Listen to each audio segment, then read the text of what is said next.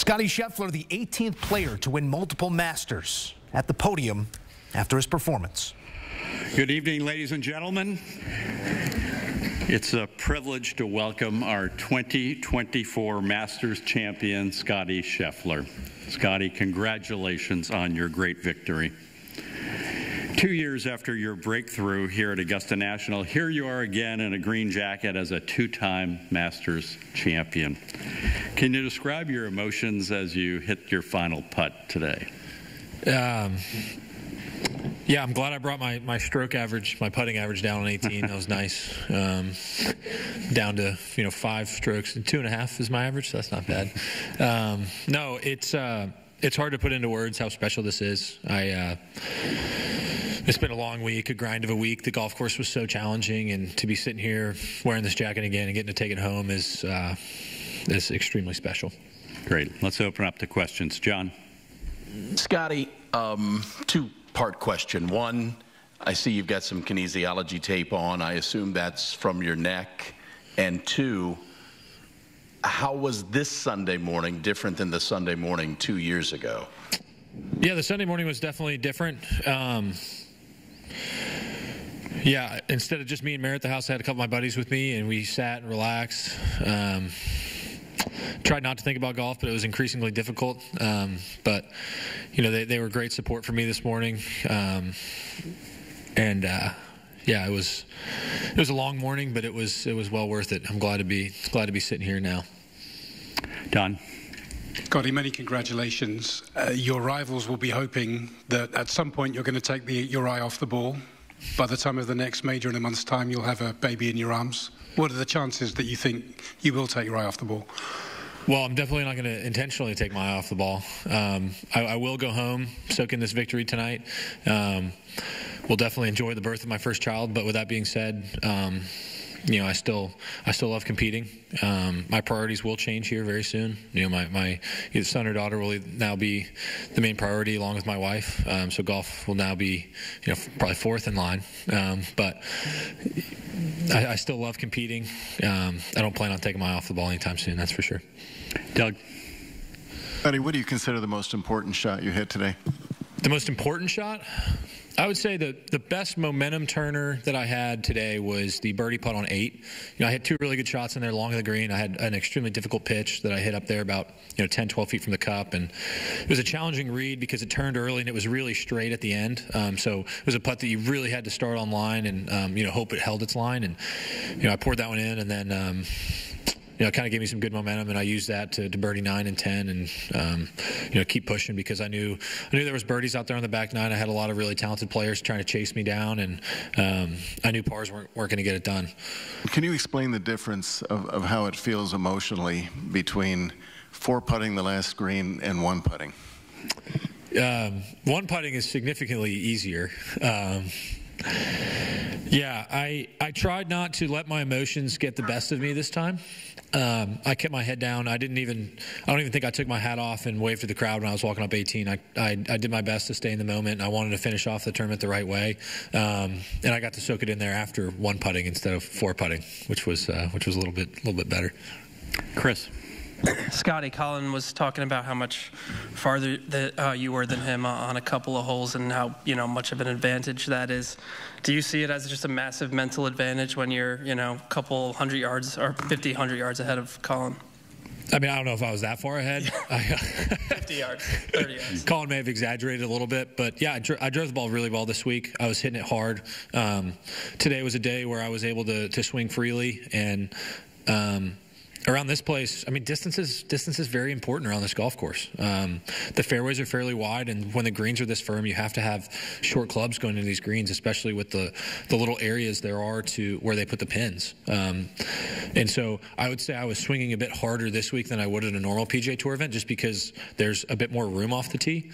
At a regular tour stop or U.S. Open or something like that, my tee height may be a little bit lower, and I might be hitting more different types of shots. But a lot of the drives I hit this week, I was just teeing it high and hitting it hard. That's pretty much it. Ann.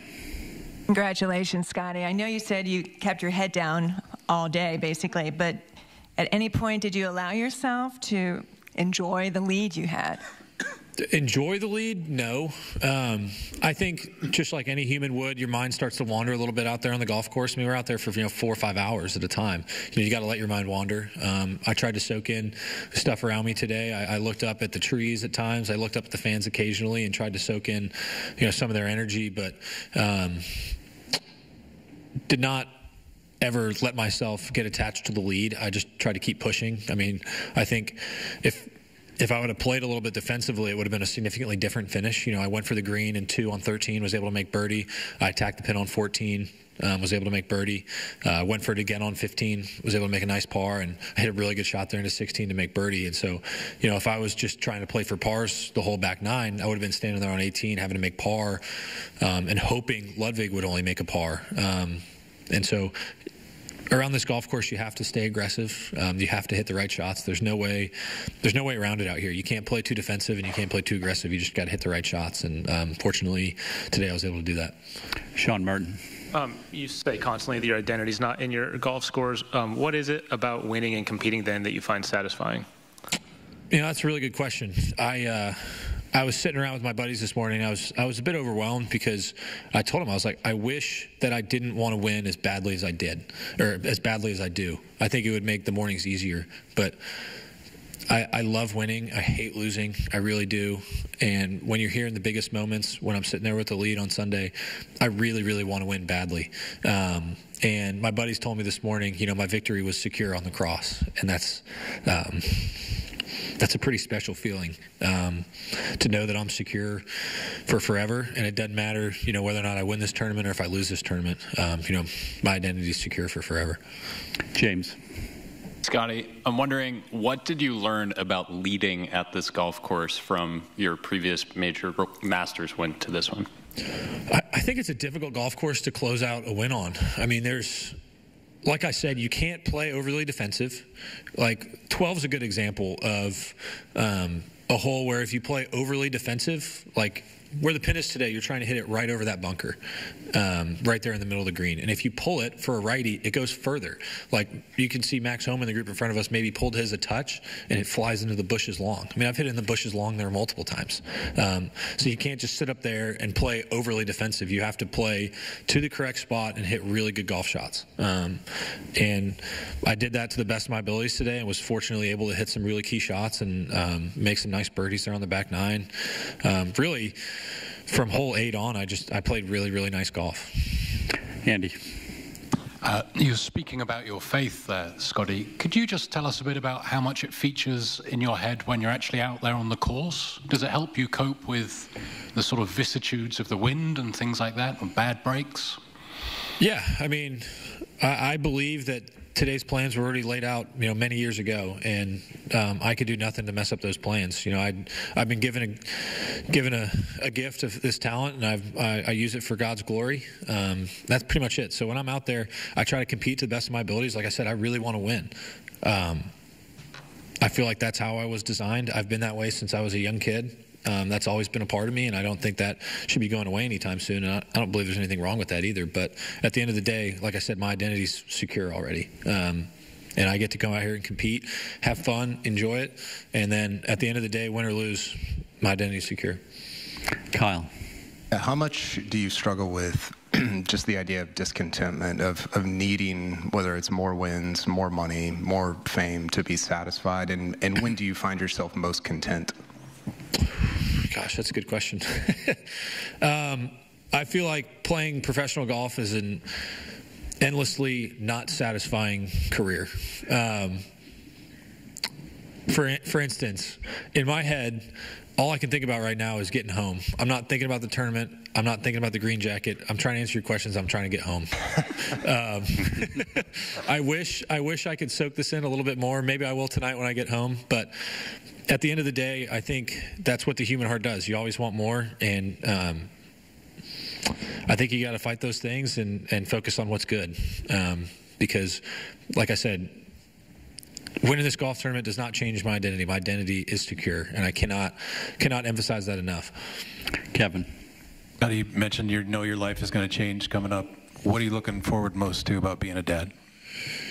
Well, looking forward to the next couple weeks, hopefully getting a bit of sleep, and then, a couple months of probably not getting any sleep. No, but I mean, I'm excited. I think it's funny when you get married, a lot of people tend to make jokes about like, oh, your life's over, yada, yada, yada. My friends were always very excited for me to get married, but you get some people offhand just making jokes and stuff like that. When it comes to having a kid, every single person says that it changes your life and it's the most special thing in the world. So marriage has been such a tremendous aspect of my life. I cannot even imagine what being a parent is going to be like. Brian. Scottie, you seem like you're in total control right now of your game, in the zone, whatever it might be. How do you feel out there, and do you feel like you're playing your best golf right now? I feel like I'm playing really good golf right now. I feel like I'm in control of my emotions as I've ever been, which is a good place to be. I feel like I'm maturing as a person on the golf course, which is a good place to be. I think it's hard to argue with the results of the last few weeks. I've been playing some really nice golf, but I really try not to focus too much on the past. I'm going to go home and reflect on this week and soak it in as best I can. But, like I said, it's not a very satisfying sport because I'm supposed to tee it up again on Thursday. So back to the grind pretty quick. Adam. Scottie, was there anything Meredith said to you this morning that helped you on your way to victory today? She just asked how she could pray for me, and I actually wasn't able to talk to her for very long this morning, which was unusual. But, she sent a lot of prayers. My neck was bugging me a little bit, and so, prayed for some healing and, just prayed for me to have a lot of peace out there. I had a good conversation with my buddies that were here this morning about victory and that victory being secure. So yeah, it was a longer morning again than anticipated this year, but I would say it wasn't as long as it was a couple years ago, but still a long morning. Is that the only time this week that your neck bothered you this morning? Yeah, I think when you get stressed out, I think your body just reacts to it, whether or not it's a stomach ache or your body starts aching. I think my body was just reacting to the stress, and yeah, that's pretty much it. Ryan. Scottie, can you take us back through the decision that you and Randy made to hire Phil Kenyon and what that meant to you at the time and what it means now? After Eastlake last year, riding home on a plane and sitting there talking to Blake, and we kind of look at each other, and I think we both were thinking the same thing, and we both kind of looked at each other, and I was like, I think I want to see a putting coach. And Blake goes, I think that's a good idea. Let's talk to Randy. And I'd watched Phil before. I watched him coach players. And I think when you're out here for as long as I have been, I just see stuff. And I loved the way that Phil coached his players. You look at a guy like Fitzy who lines up a lot of his putts and uses a putter that has a lot of swing to it. And then you look at a guy like Keegan Bradley, who Phil also teaches, who doesn't use a line on the ball, uses a big giant putter with cross-handed, and he putts good.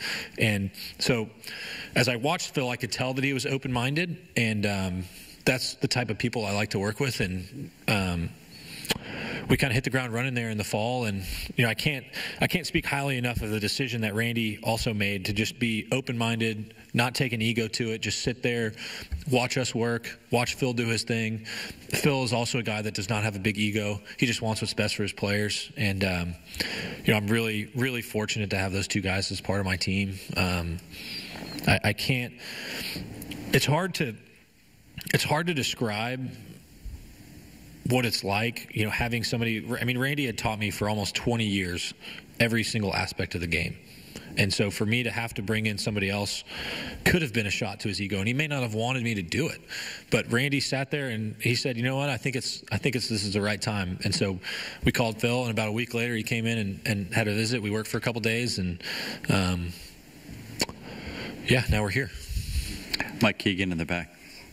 Hi, Scottie. I just wondered, when you talk about your own parents and your upbringing, if there was one thing from that you will definitely use when you become a father, and also how long you think you're going to leave it until you put a plastic club in the baby's hand. I guess starting with my upbringing, my parents always wanted what's best for me.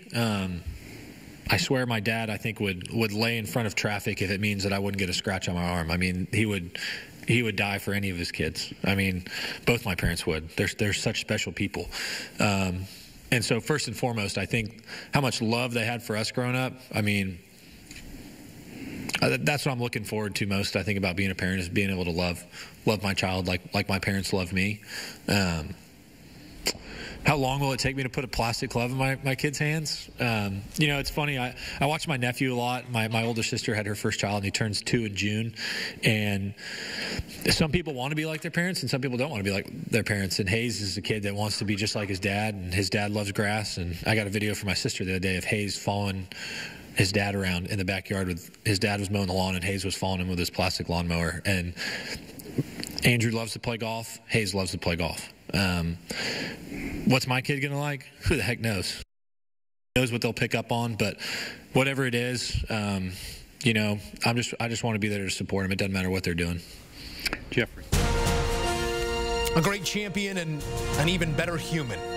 Scottie Scheffler offering a peek into the mind that has created these moments. Scheffler, now 9 career PGA Tour victories, all coming since February of 2022. He was the pre-tournament favorite, and he showed you why. The first pre-tourney favorite to win since Tiger in '05.